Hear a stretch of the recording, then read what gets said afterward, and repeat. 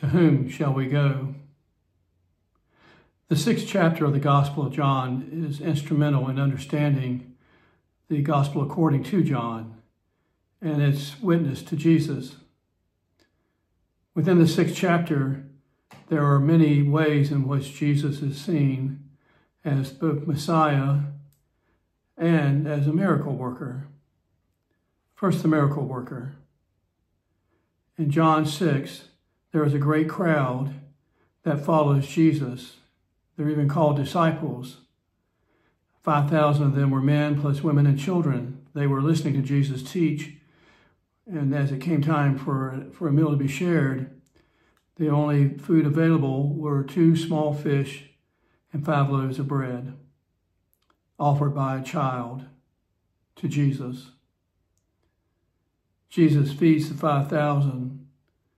And it is such an amazing sight, a miracle, that the crowd wants to make Jesus their king. Jesus, sensing what they are desiring to do, goes away on a mountain to reaffirm his identity as the Messiah. Coming down from the mountain, it's evening, and a storm is brewing on the Sea of Galilee where the disciples have their boat. And as they are out in the storm, John tells us that Jesus comes walking on the water to them. Now, you can read it one way in which Jesus is walking on the literal water, but you can also read it another way where Jesus is walking on the stormy water of the crowd's desire to make him their king. It was a temptation Jesus would have to face and overcome, the desire of the crowd to control his identity. Jesus knew his identity. He spoke of that identity to the crowd after he had gone up on the mountain, after he walked out to his disciples on the sea. And that identity is found only in the 6th chapter of the Gospel of John, and that is where Jesus calls himself the bread of life. There are 3 times in the Gospel of John, and the 6th chapter of the Gospel of John is the only time where Jesus is referred to as the bread of life. As he talks to his disciples and as he talks to the crowd that is gathered around him, he shares these words today from the 6th chapter of John, verses 56 through 69. He who eats my flesh and drinks my blood abides in me and I in him. As the living Father sent me, and I live because of the Father, so he who eats me will live because of me.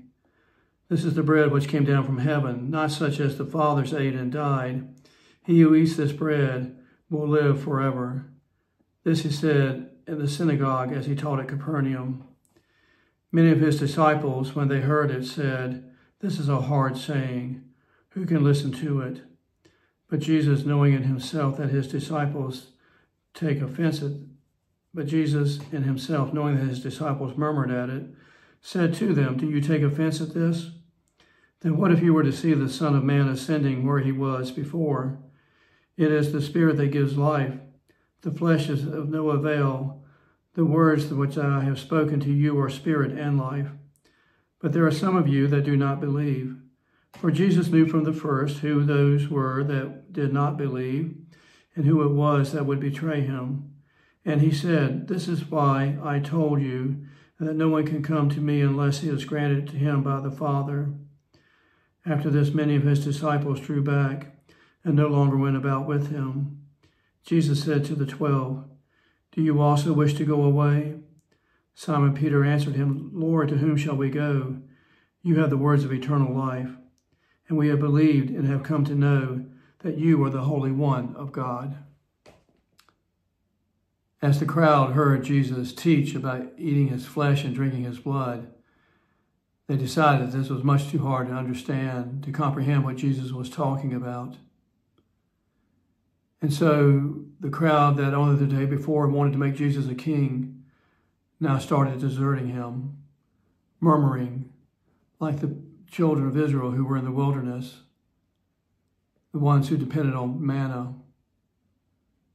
Jesus, earlier in John's gospel, has talked about how he is the manna come down from heaven.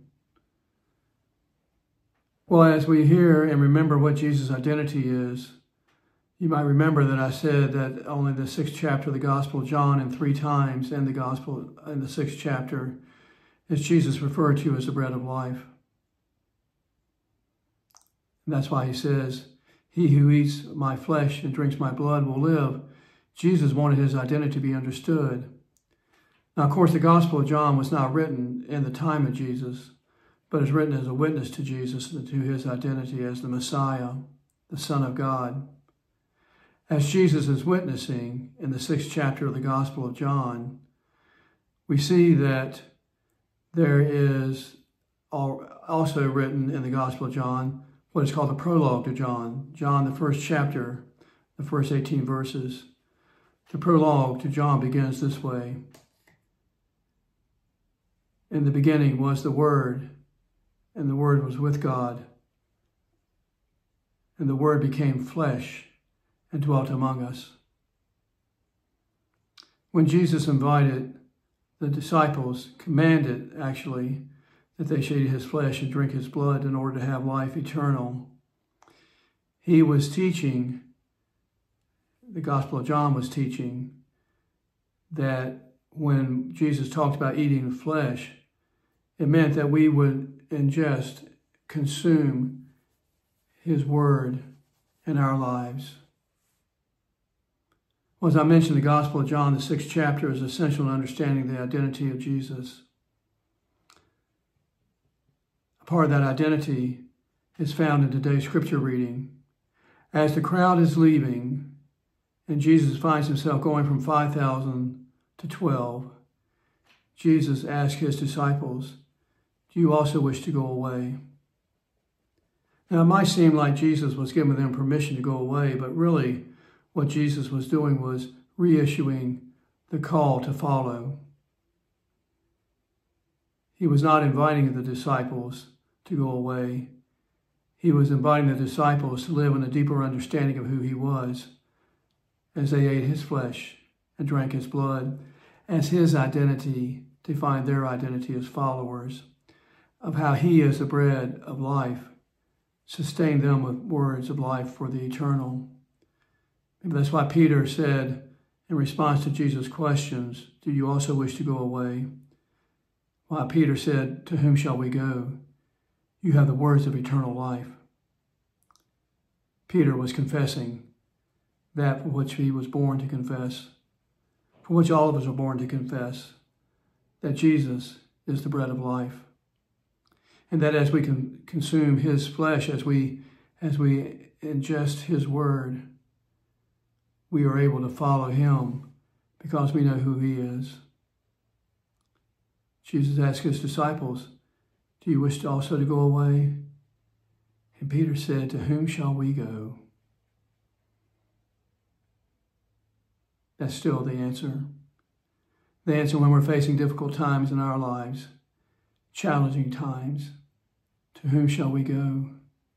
We go to the bread of life, who gives us life, Jesus Christ our Lord. Amen. Let us pray. Well, God, we give thanks to you for the gift of life this day, for Jesus, our Savior, who calls us to follow. Grant, O God, that we might know that Jesus is the one whom we are called to follow this day. Amen. Dear friends, may God, the Father, the Son, and the Holy Spirit bless, preserve, and keep you as you follow Jesus this day. Amen.